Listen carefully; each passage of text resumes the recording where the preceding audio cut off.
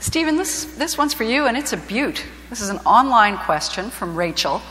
Before I attended law school, I had a visual memory, could recall passages in books, etc. During law school, it was like my brain was reprogrammed. At some points, I totally forgot everyday words like fence or shoe. Other law students had similar issues. What was going on with brain language skills? Did I override my brain with law and dump certain unrelated info? Isn't that cool? Well, my suspicion is that it's another case of interference of remembered material by similar material. In law school, one has to process such vast amounts of verbal material. The language is a profession of words, and there's a massive amounts of reading. And it's possible that so many associations were formed between new words or new combinations of words that some of the more familiar pathways may have been diverted. So I don't think there was a reprogramming of the brain, although I suppose it's conceivable that new material made old material harder to retrieve.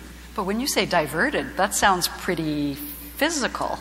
Well, everything in the brain is ultimately physical. So anything that you remember, anything that you forget, anything that you learn, anything that you feel is ultimately physical.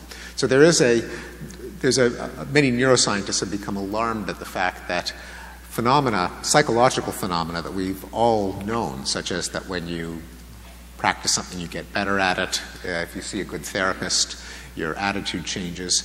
You can take all of those familiar life changes and correctly redescribe it as something has changed in your brain, the wiring has changed, which is literally true because, as Paul points out, the idea that we have a mind that's completely separate from the brain is an illusion.